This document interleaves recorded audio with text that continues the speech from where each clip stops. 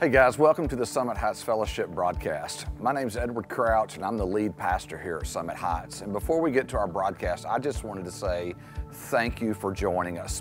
If you have a few minutes today, check out our website, summitheightsfellowship.com, and you'll learn all about our church. We have a great student ministry, an incredible children's ministry, preschool ministry, and we do small groups all over our community, from Mineola to Quitman to Winsboro, Hawkins, even in Big Sandy. We would love to have you check us out one Sunday. If there's anything we could ever do for you, please take a few minutes, go to our website, fill out that prayer card on our website, and we would love to pray for you, reach out to you, or minister to you in any way we can. Again, thanks for joining us today. We hope you enjoy the broadcast. If there's any decisions or questions you have at the end of our broadcast, please reach out to us at our number on the screen or on our website. We would love to visit with you. Have a great day. Enjoy the broadcast. Amen. Amen. Good morning. How are you? Hey, y'all give them a hand. Amen. That's our peeps right there. Amen. And they've been trained and they've been put into this. And man, I'm excited to see what they're doing. Hey, have you ever had a conversation with somebody that maybe they ask you a question like, hey, what is your view on this? And then you give them your view and they go, I don't think I agree with that. Or maybe you're asking somebody and you're going to them and going, hey, what do you think about this? And they give you a response and you go, I don't think I agree with that. So here's what I've learned in 30 years of ministry, is that majority of the people that come to me, the majority of people that come for counseling, and by the way, I'm not a counselor, okay? I don't have a degree in counseling. I've learned that people screw up and I screw up, and I've learned how to really screw up, not really know how to fix it, amen? So I get all that, but here's what I've learned. Most people that come, I'm not the first counselor they've come to, right? Many times they've already gone to a professional counselor, or they already put a poll out on Facebook or asking, hey, what do you think, right?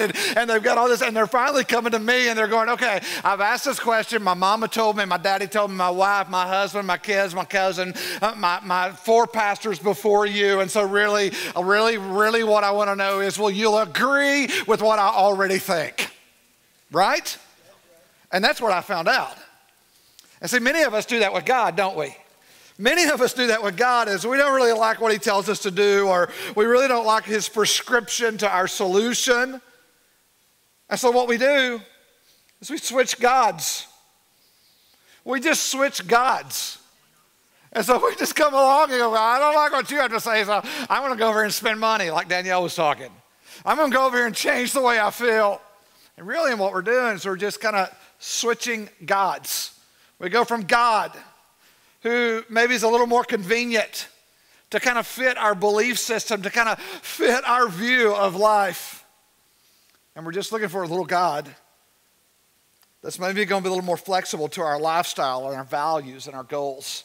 You see, last week we started this whole conversation about being whole, is that God wants us to be whole when we're in Jesus Christ. In fact, we talked last week in Matthew chapter 22, verses 37, he says to love the Lord your God with all your heart, soul, mind, strength, and spirit, right? And so what that means is that we are created and we are saved. We are spiritual beings. For those of us in the room that call ourselves Christians, for those of us in the room that we have the seed of Jesus Christ in us and it should be growing out of us, then there's a spiritual side to that. But we also know that there's these things that many of us struggle with, or maybe I'm the only one, is that we are not only spiritual, we're emotional, amen? And listen, emotions aren't good or bad, evil or not evil, they just are, right? Because we know what loss is, we know what vulnerability is, we know what weakness is, and we know all those things, and they're not good or bad, they just are. You can't trust them unless they line up with the Word of God, because we're spiritual first, and God wants us to be whole. And then we have this whole idea also is that we are physical. And we know that the physical involves the emotional involves the physical, and the spiritual drives both. And the only way to get back into balance, or what we call wholeness, is through repentance. And repentance, remember, and metanoia is simply changing your mind to think like God. It involves changing your mind, which will lead to a change of action. So it also has that idea that you're going one way, and once you realize that, hey, physically, emotionally, that, man, something's not lining up, something's not right, that there is a turning of our life back to the Lord Jesus Christ in the spiritual area to be delivered from those things that are no longer working for us. You got any things that's not working for you? Right? And so in our passage today, we find Israel kind of in that place. That we find Israel, as we move on into our names of God, is that Israel is no longer whole. In fact, we find Israel has now been divided into two kingdoms, a northern kingdom and a southern kingdom. And we find in our passage today in Jeremiah that one has already gone off into slavery. They've totally abandoned God. But we find that the northern kingdom's gone. The southern kingdom has still got a chance. Okay, they still got a chance. God's warning them in the book of Jeremiah. And if you know anything about the book of Jeremiah is not the most encouraging book you've ever read, okay? Let's just be honest. I told you sometimes we look at scripture and we get too spiritual and we just go, I just love the book of Jeremiah. Well, something's wrong with you, okay? Because it's depressing, amen? And it's discouraging, man. And I'm telling you, you can't read this. If you're depressed, don't go to Jeremiah, okay? Go somewhere else, but don't go to Jeremiah, because what's happening is the northern kingdom's gone, the southern kingdom's here, and so the southern kingdom is about to be cast off into slavery. And Jeremiah is sent, and he's saying, look, man, you got to turn back to God. God is the standard for where you need to be. And so he introduces this name that we find in Jeremiah. Is called Jehovah Sidkenu, or Jehovah, the Lord is our righteousness. In other words, he's our standard. He's the one that measures right and wrong. He's the one that measures emotional maturity, physical maturity, and spiritual maturity. It's his standard, not ours. And so we find this in this passage. We learn a fundamental principle through the book of Jeremiah. And that's simply this: in Israel history, the further you depart from God, the more you invite decline and degeneration in your life. The further you get away from God's standard, the further you get away from what God thinks, and the further you get away of not measuring your own life up against God, the further you invite decline and degeneration in your journey. And some of you are living that right now. And Israel is going after other gods to meet their needs. In other words, they didn't like God's standard. They didn't like what God called them to do. So they just traded in one God for another God. They just traded in one for the other. And the book of Jeremiah details the warning of the judgment that's coming to the Israelites. In Jeremiah 23, verse 1, he says, woe to you shepherds who are destroying and scattering the sheep of my pasture, declares the Lord. And so he starts with the shepherds, because you got to understand, in the Israelites' days, religion, God, the sacrificial system, everything in their life revolved around that. Everything revolved around that. Now in our life, your life, maybe in our culture, our life doesn't really revolve around that, which may be the problem, amen? But everything revolved around that. So God first starts with the shepherds, of who was leading the people, who was going to God's people. And basically what they were doing is they were creating more confusion than clarity. They had no longer raised God's standard or put God's standard or agreed with God's standard that this is the way life was like. And they were failing miserably. I mean, how would you like that to be your next job review? Whoa, you stink. That's what God did to them. He called them all together and said, okay, boys, we're going to evaluate the last year. I know I gave you some goals last year, and this is what I want you to do, and I want you to raise the standard. And by the way, you stink.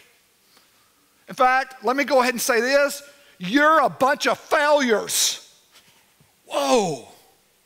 That's where God is. And so he declares the spiritual leaders of the time, you're failing miserably. So here's what I'm going to do. I'm going to raise up new leaders. Look at verses 4 through 6. He says, I will place shepherds over them who will tend them, and they'll no longer be afraid or terrified, nor will any be missing, declares the Lord. The days are coming, declares the Lord. And now he's talking, he's looking ahead. The days are coming when I will raise up for David a righteous branch, a king who will reign wisely and do what is just and right in the land. And the days Judah will be saved and Israel will live in safety.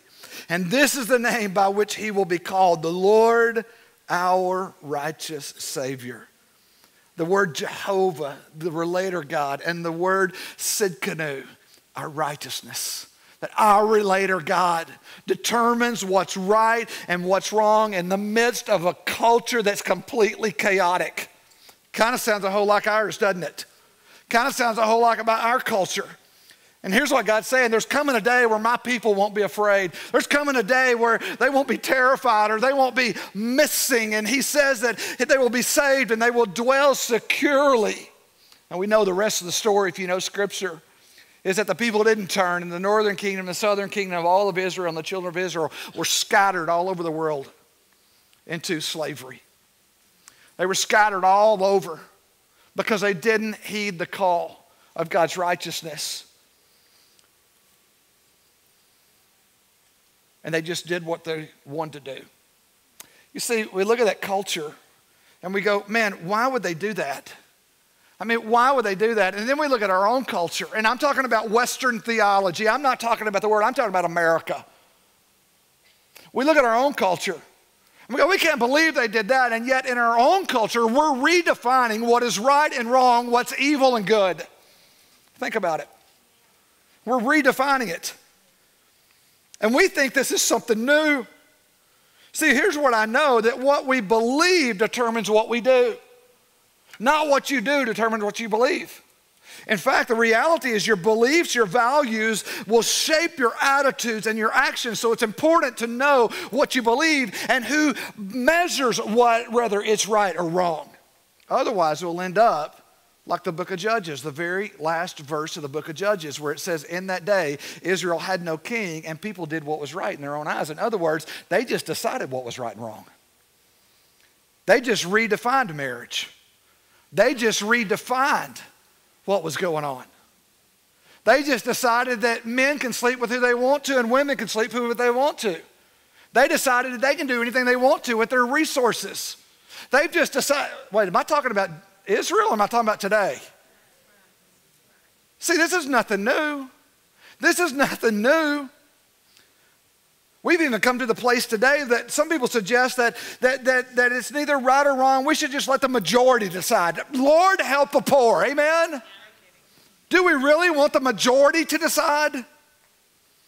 See, here God is saying to his shepherds, he says, listen, guys, I'm the standard. In fact, I'm the standard which everything else is measured. Righteousness can be defined as a standard required for people to be acceptable to God. See, some of us, we continue to do what we want to do, thinking we're acceptable to God because we prayed a prayer one time, or we walked an aisle, or we got dunked and we got a bath, and we called it baptism. And yet there's been nothing changed in our journey. Yet we still call ourselves followers of Jesus. Yet if we examined our life out in public, outside of this building, and everything was exposed, all of a sudden we would discover that we are angry, mean, bitter, resentful, rude people. And there's no fruit of the Spirit in that, last I checked. See, righteousness comes from God. So he defines what true righteousness is. And wrongness is understood by that which contradicts God's righteousness. And Scripture pronounces a blessing on people who are serious about knowing the God of our righteous, the Jehovah righteous, the God of that he is the one who sets the standard. Jesus said this in Matthew 5, verse 6. He said, blessed are those who hunger and thirst for righteousness, for they will be satisfied. How many times do we do our, Danielle was so honest a while ago about how many times we're not satisfied. And we'll pursue everything but God's righteousness. And here's Jesus' promise. If you'll pursue my righteousness, you will be satisfied. I'll make a confession to you. Yesterday, I told you last week that God's done some work in this area of my journey. I feel like I'm getting to a place where I feel like I'm heading in the right direction emotionally and spiritually and learning to repent on a regular basis. But 2 years ago, I told you that God started working in here. And yesterday, it started a week ago Friday, I'll be honest. A week ago Friday, I went and got my kids donuts. And they wanted some donut holes. Now, honest confession, I've not eaten a donut in 18 months. And so I walked past the table and those donut holes were sitting there and I thought, it's just one. And I popped it in my mouth. And it was the most spiritual moment I've had in 18 months. I'm telling you, I was at the table just, oh, Lord. And that started a whole week. David Bright, the center youth pastor, brings donuts to staff meeting on Tuesday morning. Yeah, he's a sinner. He needs to confess. I don't know where he is, but he needs to confess. So I did what anybody would do. I didn't want to be an offense, so I cut a little slice off of a chocolate old-fashioned cake donut. Bless the Lord, oh my soul. And then Saturday comes along, and I'm watching football. Did anybody see that Alabama beat down by LSU? Amen? Let's just take a moment and worship. Amen. Yes, Lord. Go Tigers. Anyway, and I'm neither a fan of either one. I just love to see Alabama beat. So yesterday I get up, and I tell Danielle all day long, I'm craving sugar. And instead of being righteous, I go to the cabinet, and I know some of you have a beer fridge, and some of you have a wine fridge. We have a candy cabinet in our house, amen? So I went to the candy cabinet, opening it up, and I found a bag of lemon heads. My throat's kind of tightening up. So I looked at the bag and it said, only 50 grams of fat and calories and all that. And it says serving size 10. I said, okay, so I'll have 10. So I sat down on the couch and 35 later, I'm counting them. Yeah, I just totally passed God's righteousness and went on past. Amen? And all day long, I was laying in bed last night. And I was just, So here's what I know. You can go to the donut shop and you can get full. But nutritionally, it's wrong. Amen? Nutritionally, it's wrong. Because your body needs those vitamins and minerals and those complex carbs and all those good stuff to thrive. Now, you can live on donuts for a season, but what's going to happen over time is you're not going to feel real good. You ever had too much of a good thing? Yeah, all of us have, hadn't we? Too much watermelon? Right? See, the principle holds true in our spiritual realm. When you fill up on reading novels and social media binging and watching TV and just talking to people to get what they're thinking and the world's perspective, and you're always going, well, what do you think? And well, I don't know. And I'm going to read a little bit more, and I'm going to do a Facebook poll, or maybe I'm going to check Twitter. Oh, I know, I'll Google, because nobody Googles, right? What'll happen is you'll lose your appetite and your hunger for God. Because the more you fill up on junk, the more you will cease to hunger and thirst for righteousness, and therefore eliminate the care, the promise that he gave, the peace and the provision that comes from the Lord our righteousness. I mean, think about what's happened in our culture today. In our culture today, we have two political parties that are now determining what's right and wrong, and I'm not sure I agree with either one of them. Because last time I checked, God did not call me to worship a political party or a position, or to say that I'm putting kings in place. There's only one king, and his name is Jesus. Again, we're talking about being whole here, and we're buying the lie of nationalism or being a good party member over what it means to follow the King of Kings and the Lord of Lords, that we are spiritually mature, emotionally mature, physically mature, that we are whole. I know you don't like that any more than I like it, because let me tell you something. If I start reading Fox News, or I start reading CNN, or I start reading Independence or ABC or CBS or XYZ or whoever else, I'll tell you something, I get amped up. I'll get amped real quick. And all of a sudden I'll be mad at somebody I don't even know. I'll be talking to the TV to people that don't even know where I live. You see, God's kingdom, his worldview, has been replaced with a man-made worldview. And there's some of us in the church, and I'm not talking about this church, because none of you are this way, okay? I'm talking about the greater church that has believed a red or blue is more important than the King of Kings and the Lord of Lords. You see, Israel just traded their God for other gods. And our God today happens to be politics, or money or addiction or a different, you fill in the blank. He is righteous, and his viewpoint is righteous, and any deviation from that leads to chaos. And let's be honest, living a life of righteousness is not always going to feel good. It's not always going to feel good. In fact, when you hunger and thirst for righteousness, and the more righteousness you get in you, the more of the seed of righteousness that is in you, and the more it grows, it's going to expose your sinfulness. It's going to expose your sinfulness, that you have a choice to either reject God's standard or to repent and be whole. That's it. He cannot abide with sin. In fact, let me just go ahead and say this. I hadn't said this in a while. He will not bless sin. Would you say that with me? God will not bless sin. Say it again. God will not bless sin. Not even a little bit. And God tells us how he brings righteousness into his life. Look at verse 5. Because I'm going to raise up for David a righteous branch.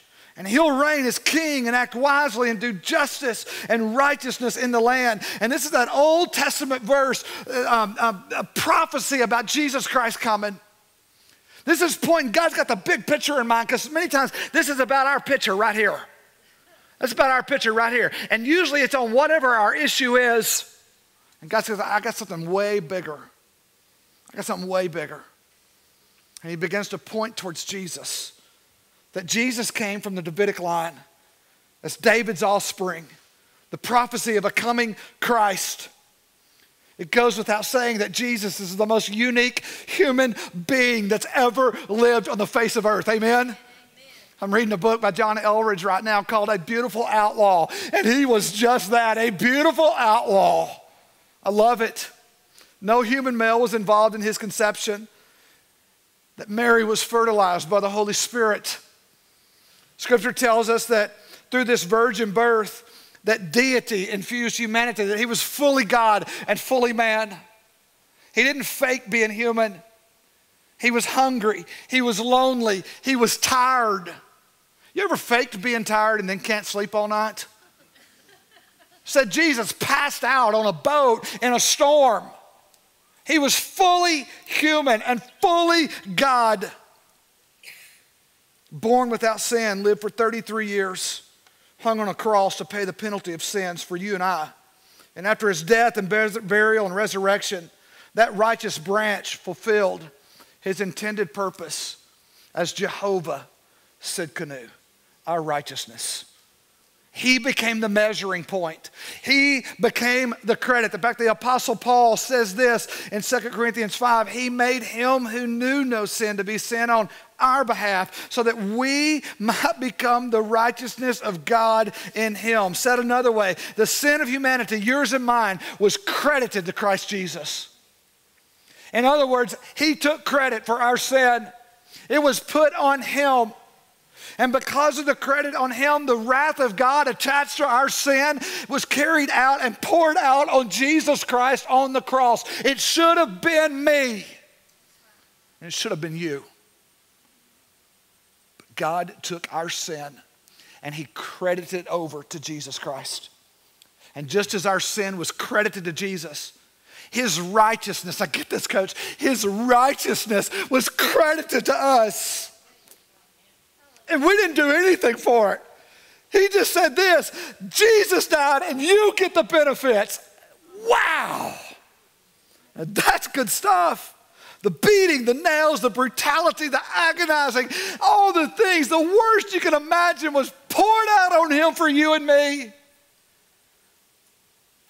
Listen, if you're a believer in Jesus Christ, you're going to heaven on credit. You ain't got 2 pennies of righteousness to rub together. You can't do it.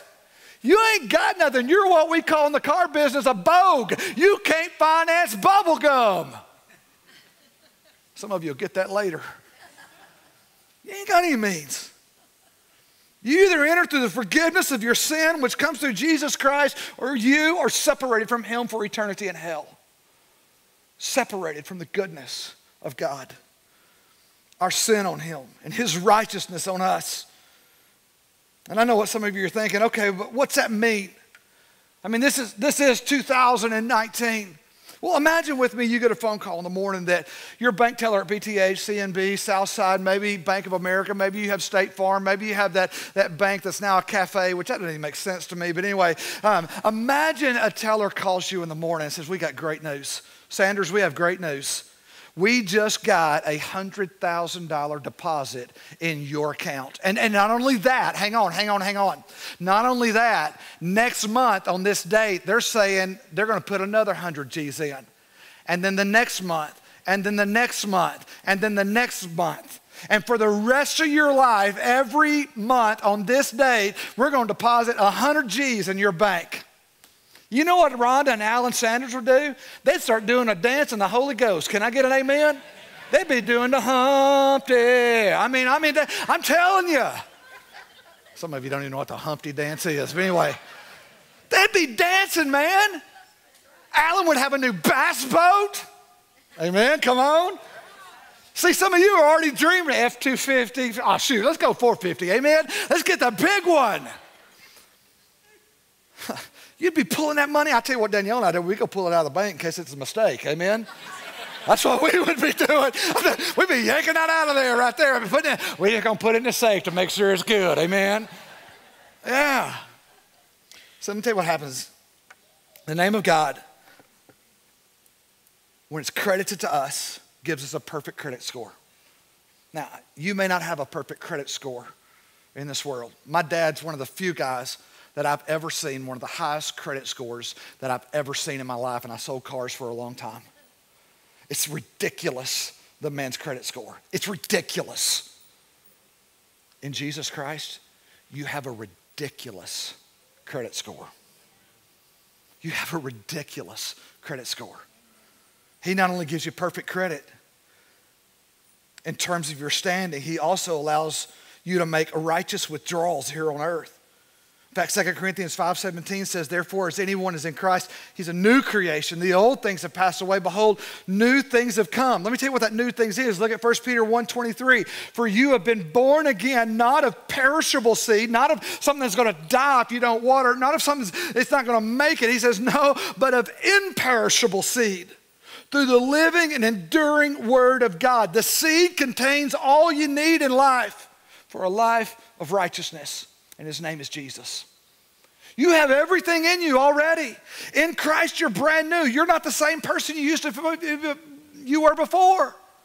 And when the moment you surrendered your life to Christ, the moment you realized your sin separated you from Jesus, and the moment you realized that all your sin was put on him, and if you would surrender your life to him, all his righteousness would be on you, there was a seed planted in you. There was a seed, and it's not a seed that's going to die. It's a seed that's going to grow, because at that moment, not only is a seed implanted in you, the Holy Spirit fills you to begin to germinate that seed.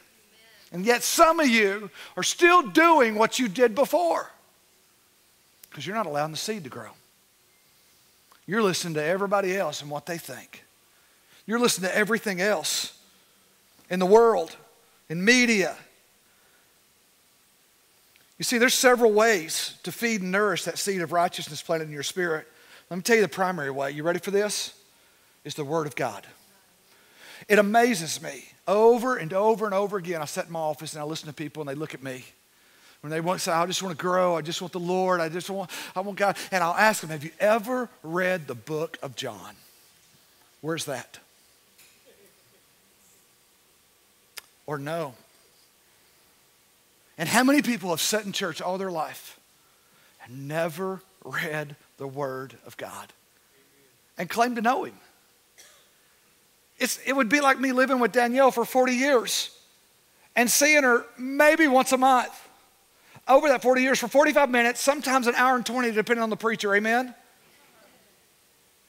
And then us going our separate ways, and yet still claiming to be married, still claiming to know her, and not know anything about her. And yet that defines some of our Christianity. You see, the Apostle Paul says in Ephesians 4:24, look at it, he says to put on. Everybody say put on. Put on the new self, which is the likeness of God. It's been created in righteousness and holiness of the truth. Look at Romans 13:14. Look what he says. Put on. Everybody say put on. Put on the Lord Jesus Christ. Make no provision. Hello. for the flesh. Some of you are making more provision for the flesh. No wonder the seed's not growing. In other words, every morning when you wake up, get dressed, put on Jesus. Wear his righteousness. You go, Edward, how do you do that? I'll tell you how you do it. You start seeking to live within his standards. Not what the world says. Not what the government says, because you might lose this if you do that. Hello. What God says. What God says. That you view your life through his perspective. And as you continue to do this day by day, moment by moment, what happens is your mind is transformed. And that righteous seed, as you begin to saturate your heart with Scripture, your mind, your emotions, the physical, the spiritual, repenting, what happens is it becomes second nature to make righteous decisions. Not on you, but based on him. So, how do you do this? Let's go back to that first question that I started with. In regard to everything in your life, what is God's view on blank? And you fill in the blank. Say, I don't know all your situations. I don't know what you're facing. Some of you have job issues. You have parenting issues. Some of you are having affairs. What does God say about that? See, some are not so clear because I don't think God really has just, if you don't take this job, you're in sin. If you take that job, I think there's a lot of freedom there. But listen, when it comes to evil, affairs, stealing, if there's in doubt, just go back to the Ten Commandments and take a look, okay? Just begin to ask yourself, God, what's your view on this? And when you get God's view, act on it. If you want to grow in righteousness, you got to hang out with him. And then you got to hang out with other people who are growing in righteousness. And I'm not talking about never hang out with sinners, because I love hanging out with sinners, amen? They're a whole lot more fun than church people sometimes. I'll be honest. I'm just saying this. I know this for a fact. You'll become like those you spend the majority of your time with. And you can't hang out with the wrong people and expect to have a right life. Let me say this again. You can't hang out with the wrong people and expect to have a right life. That's why we believe in small groups. Having a group of people around you that are living righteousness, that live in the same direction. And I would challenge you, if you want to grow in righteousness, and start surrounding yourself with those. So let me close with this, because I know some of you are sitting there going, yeah, but Edward, you don't understand. I can never be whole. I can never be righteous because you don't understand what I've done emotionally.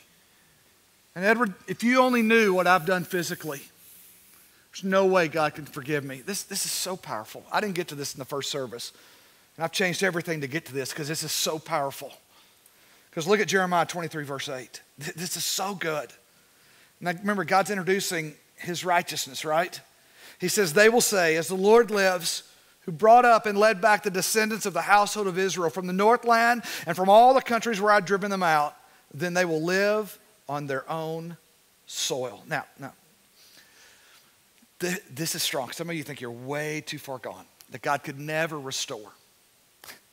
God brought the Israelites, so remember the North Kingdom, Southern Kingdom, they all got put into slavery. They got spread all over the world.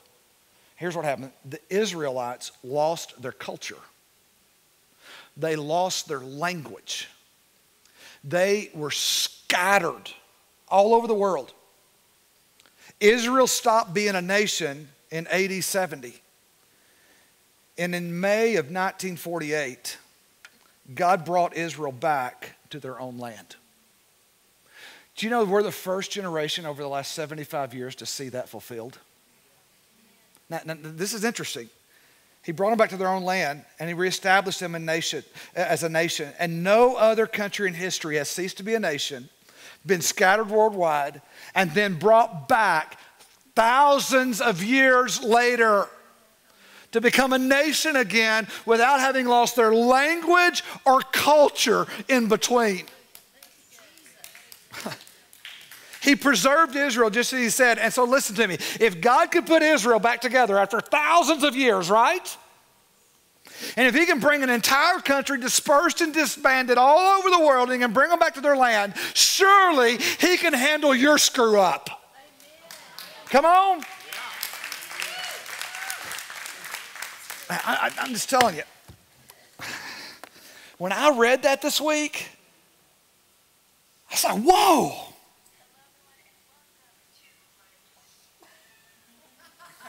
I don't know who was welcoming me to the 20th century, but somebody was. Telephone, that's a cool ring. Y'all need to send me that. Just so cool. He can take pieces. I remember when we went to Israel and they were talking about all the different, and they were talking about Ethiopian Jews. I'm going, do what? That's how scattered they got. And intermarried and all that.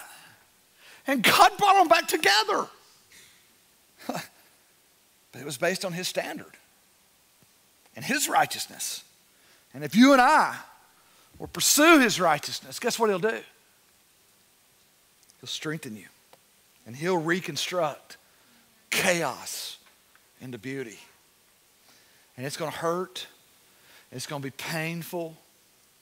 In fact, I'm going to say this for the third week in a row. Totally made up. This number is.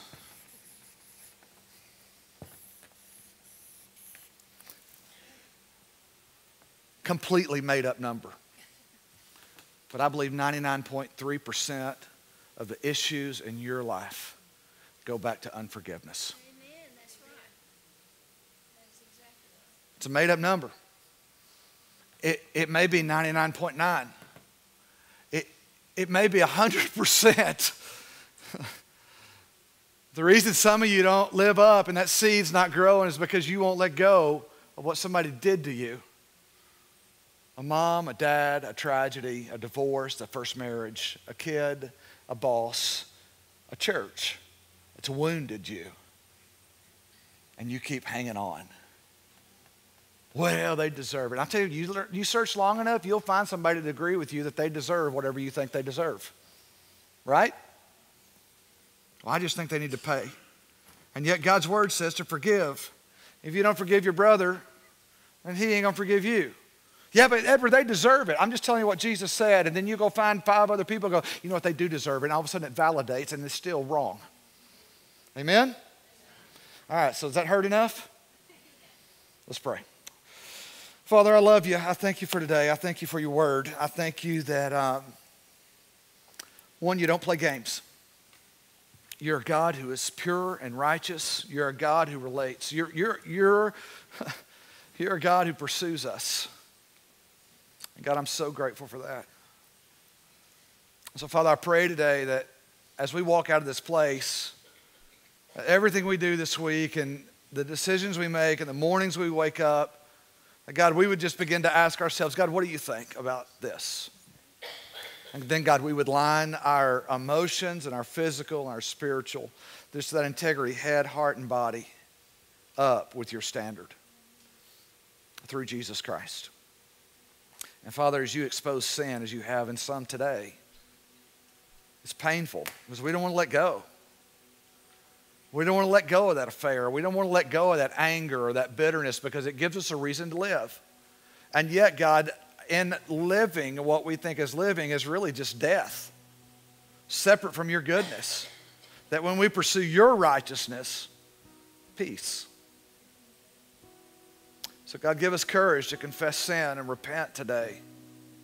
And this week, and next week, and next week, as we just withdraw from your account your righteousness, and we put that on every day. So Lord, I love you. Thank you for today. As we respond, I pray you'd bless it. As we take communion, Lord, and go to that table that you prepared with your body and blood, should have been us. But you took our sin upon you. And you died and you rose again, conquering death, hell, and the grave. The only one to ever predict and pull off his death and resurrection. His name is Jesus. We worship you. We surrender to you. We take this communion today of worship, longing for the day you return. So, Lord, I love you. Thank you for today. And we ask it in that beautiful name, Jesus. And everybody said, Hey guys, welcome back. We hope you enjoyed the broadcast today, and if there's any decision you felt like God is leading you to make today, we would encourage you to make that decision and to go online. There's a prayer tab on our website that you can go to. We'd love to pray for you. We would also love for you, if you accepted Christ today, to send us a text. We have a number at the bottom of the screen that you can text us the word accept if you accepted Christ, or if you would like to know more about baptism, just shoot us a text with the word baptize to that number on the screen, and we'll get to you, I promise you. Hey, have a great day, and listen, if you're looking for a great church and you don't have a church home, come visit us one Sunday. We have 2 services, one 9, one at 11. We'd love to see you. Have a great week.